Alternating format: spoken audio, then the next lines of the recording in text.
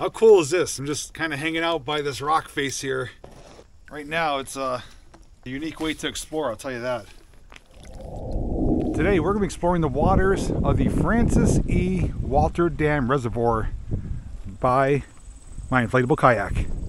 I found this place earlier this year for a roadside finds video, and there's some rather unique information tied to this place, which I'll share a little bit later in the video. But if you'd like to see what this body of water is like, all you have to do is grab your life vest and come along with me.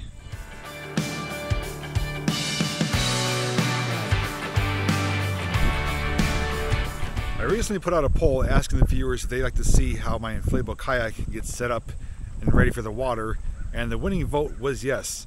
So today I'm going to show you what it takes to go from bag to water. I also need a name for my kayak, so if you have any good suggestions, leave a comment down below. When you take it out of the bag, you want to unfold it, get it opened up as much as possible. And this one on the inside, there's 3 chambers that you have to inflate. Number 1, and they're labeled, number 1 is the base, 2 and 3 are the sides. And they also give you this gauge, which helps you inflate it to the proper pressure. General rule is if it's a really hot, warm, sunny day, you want to inflate it a little bit softer because it will expand with the heat. If it's a cooler day, you can make it a little bit firmer. But if you're not sure, you can just use the gauge, which once it's inflated, I'll show you how to do that.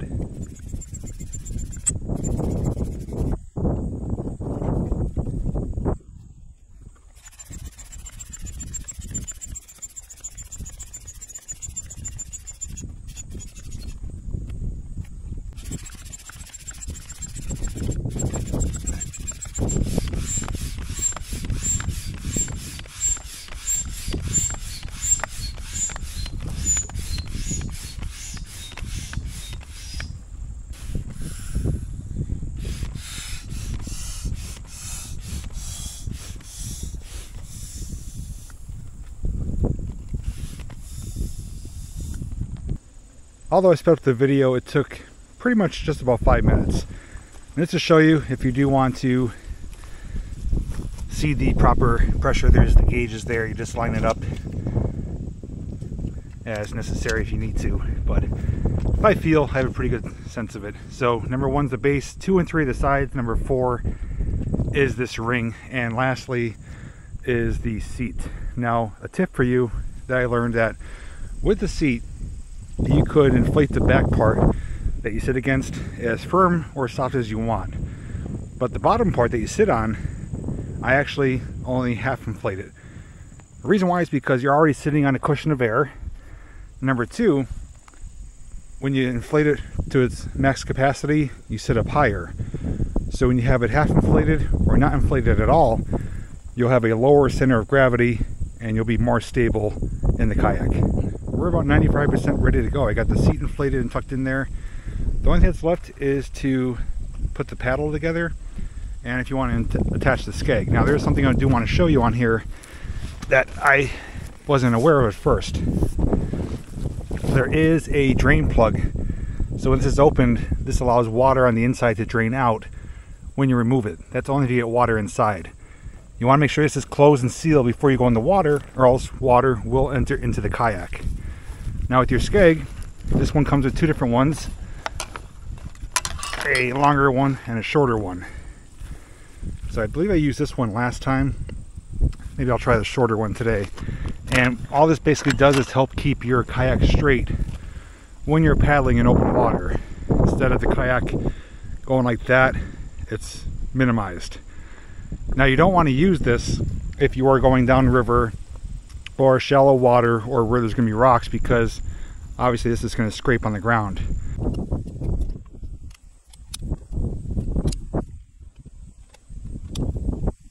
And that's it. We are ready to go. Just have to get my life vest and get into the water. Realistically, if I wasn't filming and explaining things, I could have this all done from bag, ready for the water within 5 minutes.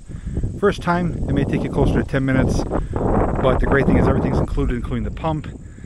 Everything fits in the bag, so you don't have to bring anything extra. Now, you can use a powered pump, the kind you use for air mattresses, The only concern with that is that you can potentially overinflate it because it is a much stronger airflow and you can break some of the seals. So I recommend using the pump that comes with it. That way you have better control over the inflation of your kayak. Are you looking for a fun gift idea for someone that you know? Or maybe you want a personalized video that you get to keep forever? If so, click my Cameo link down below in the description.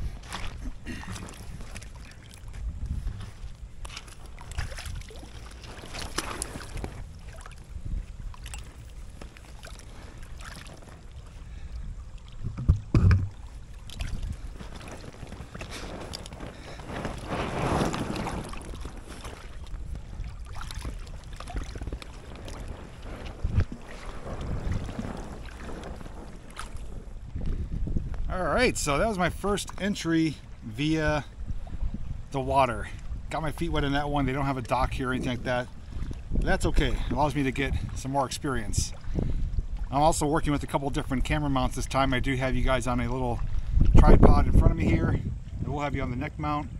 And I did bring my waterproof case, so we will get some underwater footage as well. But I'm not going to explore the whole lake. This is a pretty large body of water.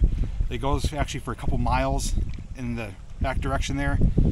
But we're going to just check out some main parts here and give you my overall experience of the Francis E. Walter Dam Reservoir. And of course I picked another windy day, batting 1,000, my second outing ever on the kayak, and 2 times in a row I do come on windy days. And I have to watch because there's actually a underwater obstacle here, guardrail right here that you see behind me is underneath the water here because this is a road in the off season. Actually just went over it. Thankfully I didn't scrape on it. Right there is the big air chamber. Now somewhere beneath the surface is a drain or a pipe where the water does flow out through the spillway or the levee wall and discharges on the other side. I did show that when I was here last time. And I will be back over the winter, as I said, to explore this park, this reservoir more, because pretty soon this water level is going to get dropped drastically. And there's actually a road out here that goes where cars could drive, where the water is now. And a lot more things are visible than they are right now. So I came just at the right time because usually close to October, this gets dropped. And just to let you know a couple interesting facts. Number one, not only about that air chamber with the water getting sucked in beneath us, but this is also the relative starting point of the Lehigh River and the main source of water for the Lehigh River. So Lehigh River flows down through Whitehaven, down to Jim Thorpe, Lehighton, so on and so forth. That river is popular with rafters and kayakers. Well, if there's ever a dry spell and the river levels drop too much, they release water here to raise the water in the Lehigh River so that they can have good conditions throughout the entire summer season. So it's pretty neat that they could do that with this source of water here. And here's a good look now right in front of the massive chamber. You can actually hear some sound inside, like an air or water being like that kind of noise. It's an impressive sight when you're down here by the water. I'm gonna see if I get a little bit closer to it.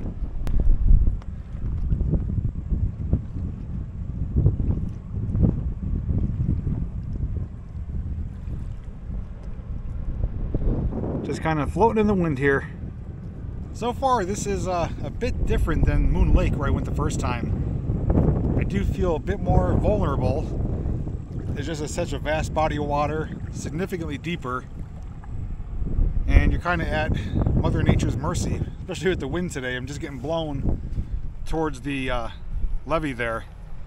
So I'm gonna have to make some progress. I think if I go up and around over there, there'll be some calmness from that mountain, and it's like a little, I guess you could say, calmer area, like a cove. So I'm gonna try to make it over there. This wind is not helping, probably with audio and just conditions paddling. It was not windy when I left home, and it's a steady breeze here. It's making progress very slow.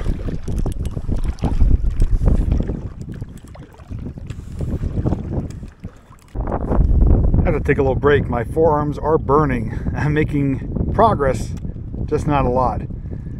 But I can't believe how windy it is, and the waves too. I'm just kind of seeing these white caps get larger and larger. So we covered some ground, but got to give the arms a break. The one thing I will be doing 100% for next season is upgrading my paddle. Although this is sufficient and it's good for a starter kit, it is, I think, 90 inches long, if I'm not mistaken. And I'm going to get one that's 95. I feel if I have a longer paddle, I'll get a better scoop and a better push. This one just feels a bit limited. And the one I'm going to get will match my kayak blue as well.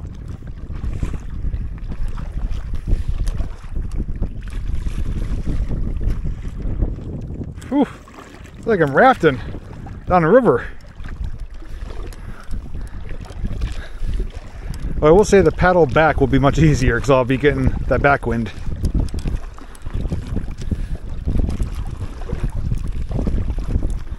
And I think I'll have to come back multiple times to explore different parts of this lake. This is probably my one and only time this season because, like I said, it'll be drained shortly or soon. Although you can still kayak here, it won't be the same. So next summer, spring and summer, I'll be back more than once, and we'll get to some further points in the back of the lake. I have seen pictures of people here, and there's like some neat rocky cliffs and some areas that just look rather remote and isolated, even though they're not. It just has that appearance. So I'd love to see those, but with these conditions, it would take me all day to get back there, and yeah, it wouldn't be enjoyable. Coming upon a lone tree in the water. It's fairly far out here. Makes you wonder how deep it is here. I'm sure it's very deep. And that's just the tippy top of the tree there. I don't want to get too close just because there might be some underlying branches that could potentially poke a hole in my kayak. That's one of the downfalls of the inflatable, but we'll get as close as we can. That's about as close as I'm going right here. And just to show you where we came from, back there by the tower. But my goal is to get up and around here where I believe it's gonna be calmer. It looks calmer at least, and those trees straight ahead of us should provide some protection from the wind. Not quite around the bend yet, I'm really close, but I found this little, what appears to be a beach area and a little cove. I'm gonna see if I can get in there, but I'm definitely heading in the right direction because the wind is calmer over here. It's not nearly as bad. You can probably tell the difference in the microphone too.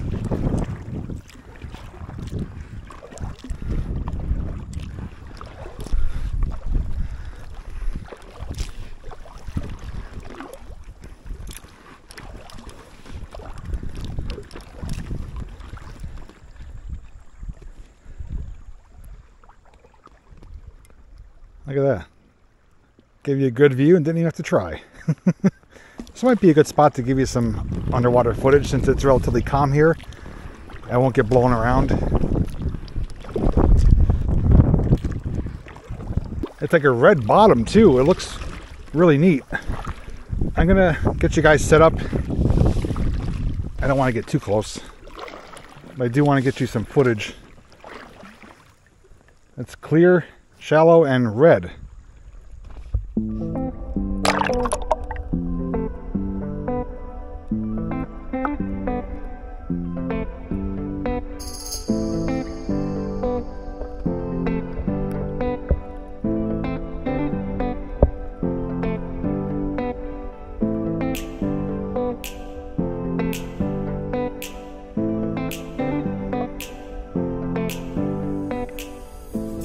I'm now around the bend though. Had to cut the underwater footage short started getting gusty. I was getting blown right into the shore.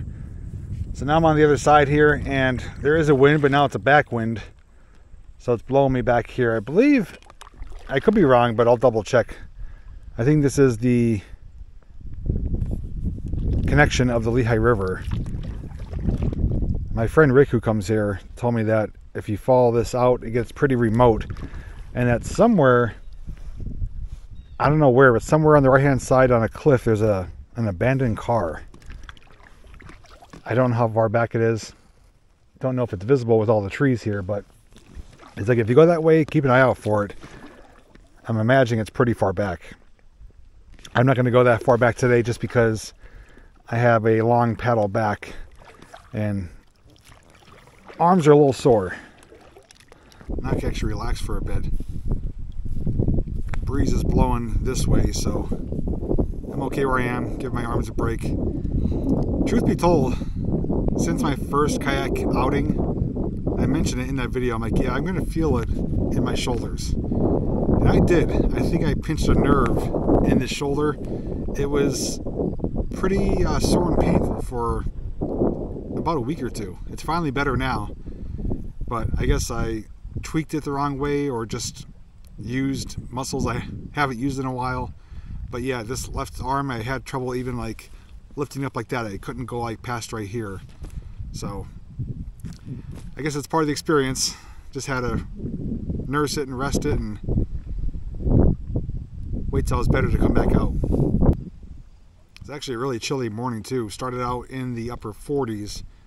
When I arrived here, which was around 11 a.m., it was in the middle 50s, I think. And it's supposed to be a high of 70, but not until about 3 or 4 this afternoon. But it's nice though, no humidity. It's comfortable. Although the breeze is annoying, it does feel good. But it's one of my last chances to get some color on the arms. But this is going to be, this will definitely be a place I'll be back to multiple times next year. I do have a small list formulated of places that I want to go kayaking, both lakes, some of them are within state parks, and a couple rivers.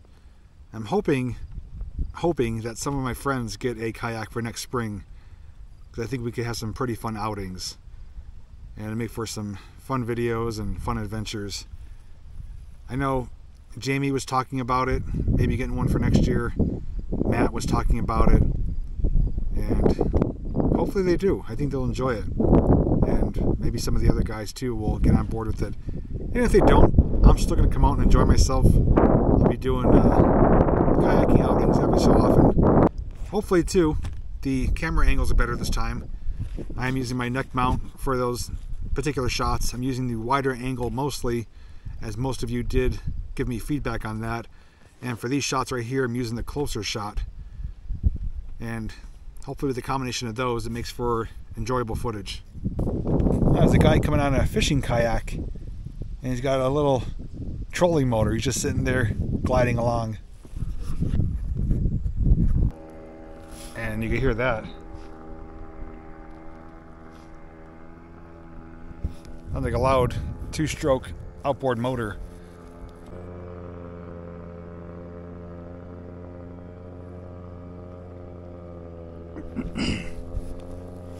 So I just double checked on Google Maps, and I am indeed on what is considered the Lehigh River. So this is a connection of it. And it looks like when it goes around the bend, there's a side channel that goes kind of remote. That's something I definitely want to explore in the future. Yeah, you could go in a lot of different directions here. You could go straight back towards where Bear Creek flows into Francis E. Walter Dam Lake. You could go off the side chute here up to Lehigh. You could take that other side chute, which is, I don't even know if it has a name to it. So there's a multitude of areas you could go. That's why I said if I have someone to come with, I wouldn't mind going to some of these more remote spots and seeing what it's like out there. I think that'd be a really fun adventure. Only when it's not windy though.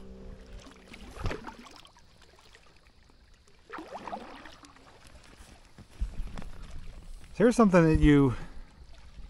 Okay, I guess nature doesn't want me talking about that. I'm thinking there's some underwater currents here because I'm just randomly getting spun around, and right here there's no wind at all. So what I want to mention is that a good way to tell what the underwater scenery is like, or the landscape, is what you see above ground. And here's a perfect example. So here is basically almost a vertical face here. It's coming really steep down and then a vertical straight down shelf of rocks, or a wall of rocks. Typically that's what the landscape is like underneath as well. And I'm going to try to confirm that with some underwater footage. So as steep as it is here coming down, it's most likely continuing that same trajectory underwater. There are exceptions, but usually you're at least 75% certain that's what it's like as well. So although I'm relatively close to the side, I'm fairly confident it's really deep here.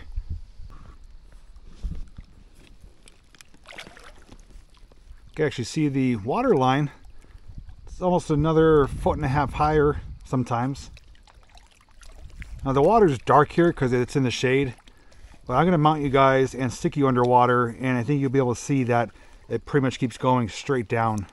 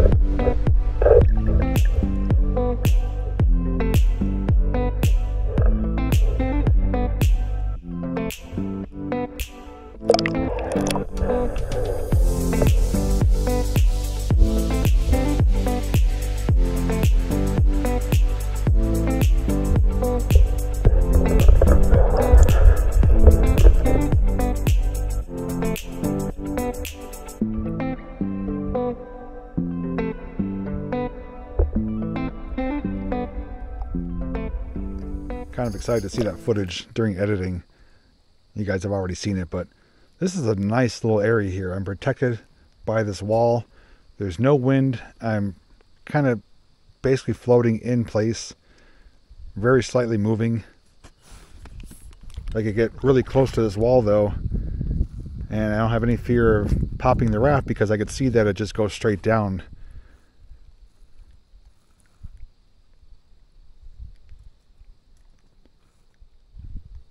Now back there is where there's a boat, and looks like an island or an outcropping, but that motorboat that we heard earlier, I can still hear. He's going up that side chute that I mentioned that doesn't have a name to it.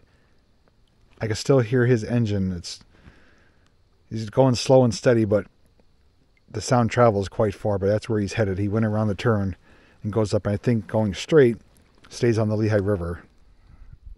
And looking at Google Maps, I'm kind of at an intersection here. So where that boat went, the one with the loud motor, he went around that way. That's still the Lehigh River. I thought that was a side chute. It's not. That's the Lehigh River that wraps around this piece of land directly in front of us. To the right, though, if we kept going back, that's the side chute with no name. And when Google Maps took this image, looks like the water levels were dropped, and it shows me on dry land with my dot. So I don't know how deep it is here, but when the levels do go down, where I am right now is typically exposed. But it's called Lime Hollow, where that side chute goes. I definitely want to go down that sometime.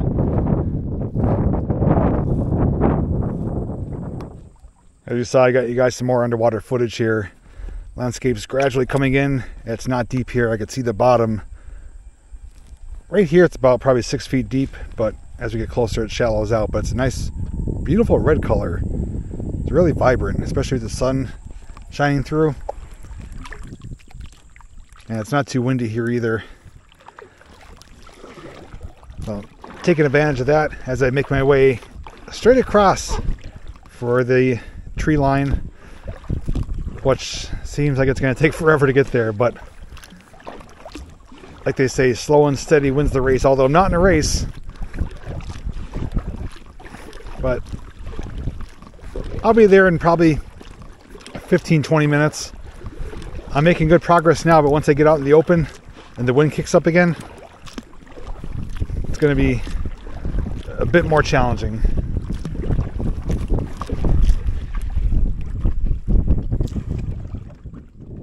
We've made some progress back here in the main part now. Back there is the Lehigh River section that we just came from. I was back there for probably about an hour,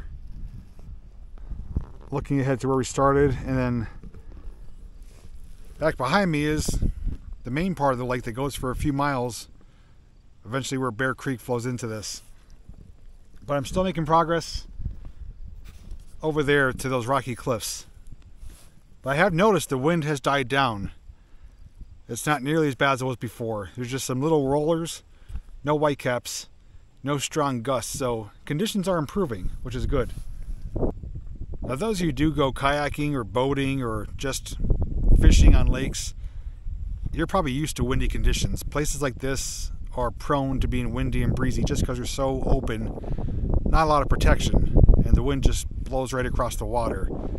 So it's not surprising that it's windy here, it's more or less just frustrating. But I do know there are times where there's no wind, because my family, when I was younger, used to have a boat up on Lake Wallenpaupack in Holly. And that lake is notoriously known for being windy and choppy and just sometimes rough. But there were times where the lake was like glass. And I think it's probably generally towards the evening time. But you never can tell when it's going to be windy, when it's not, because it might be like in the valley, might be completely different here. But there are times, more or less chance of luck, when you could come to a place and it's like glass. I've been to Moon Lake twice. Once was like glass. When I returned to go kayaking, it was windy. When we started here today, it was really windy with whitecaps. Now it's dying down. So just how it is. You take the risk when you come out boating on a lake. But rivers won't really matter so much because you're just going with the flow of the water. Alright, final stretch over to the rocky cliff. We'll check that out and then make it back to our starting point.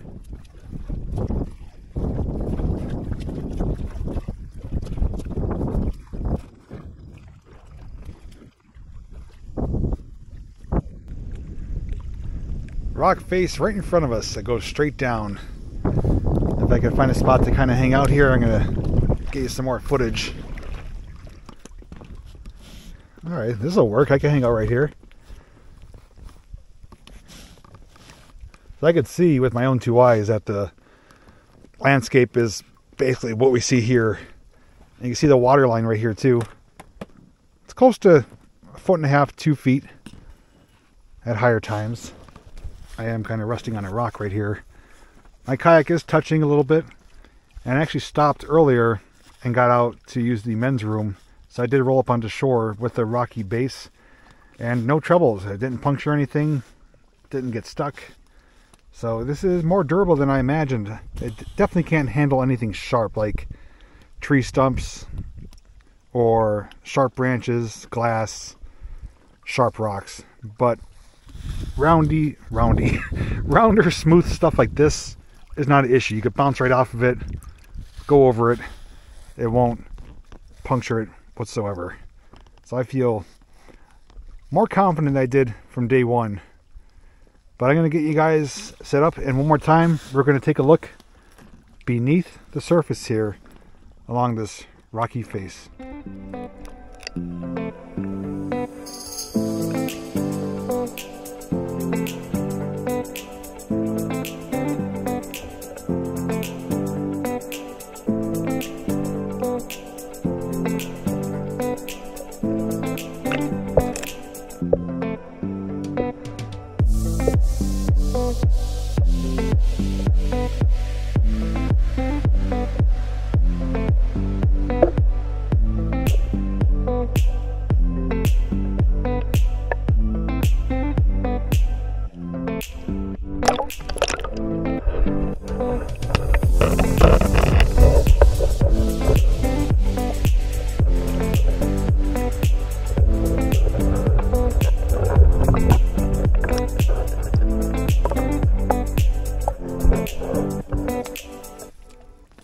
cool is this? I'm just kind of hanging out by this rock face here. I stuck you guys down as far as I could. I think I touched bottom, but I don't know if it was just a cliff or if there was the true bottom. But regardless, it is a straight face down. And the only way I can see this is by boat. Unless the water levels do drop and this is accessible. Right now it's a unique way to explore, I'll tell you that. I'm always fascinated by the landscape in places like this, how it changes so vastly. There's even like a little crevasse up here.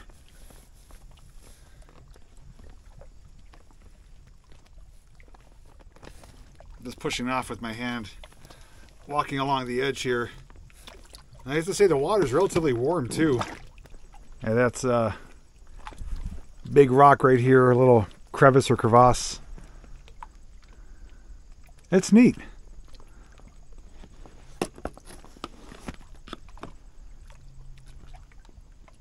Nice and peaceful right here.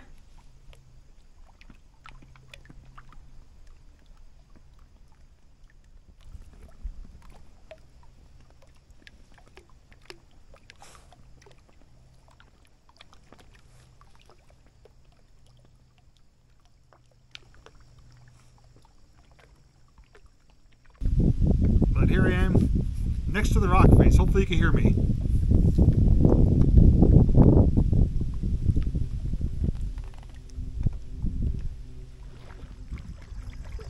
Just before I saw somebody standing right up there on that little cliff. Might be a trail or path going to that. That would make for some nice views and pictures from there, I'll tell you that, because you could see nearly everything. And it's probably not coming through on camera, but as I look at the trees, primarily they're still green, but I do see just a couple that are turning red and orange and yellow. So fall is creeping up, but we're still, I think, about 9 days left of September as of the making of this video. And according to the calendar, it's still technically summer. But we are having some chilly nights. Hoodie weather is nearly upon us.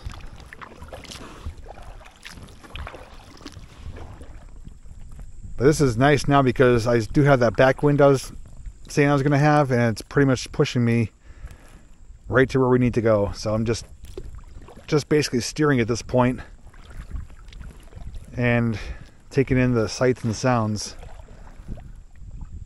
Another way I've learned to steer too, especially when you're propelled forward, is just to dip your paddle in the water. So instead of doing your traditional stroke, if I want to turn left, I could just dip it in the left and I turn left. If I want to go right, dip the right side in and I start going right. I'm sure many of you already know that, but I figured that out on my own. Pretty cool. Yeah, it's my first time kayaking here. Yeah, it was a little windy this morning, but it's calmed down a little bit now. Did you go? Yeah, I went back towards the river there. Yeah. A little bit better back there. So the person I saw up on the cliff is sitting there hanging out. He's like, yeah, I usually have my kayak here, but today I brought my motorcycle and I'm just kind of exploring. And he did say there's a kind of a trail up there, so it's good to know for the future. Mother Nature is playing cruel tricks on me. This morning, it was so windy, there was whitecaps. Now that I'm trying to get back, the wind has died down to nearly nothing, and I'm making little to no progress just sitting here. Oh well, that's how it goes. A little more paddling. Maybe it actually give us a chance to get a closer look at that tower, because before I was trying to get close to it, I just couldn't stay near it. I was just getting blown in all different directions, so maybe I could get a up close look at it this time, and it'll work in our favor with these conditions. Unless all of a sudden the wind picks up right when I get there. I wouldn't be surprised.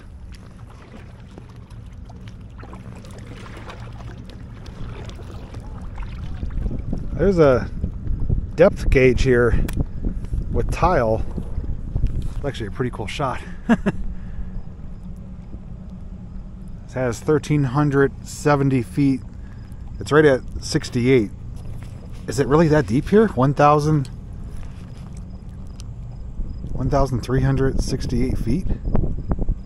Or is it 368 feet? I don't know.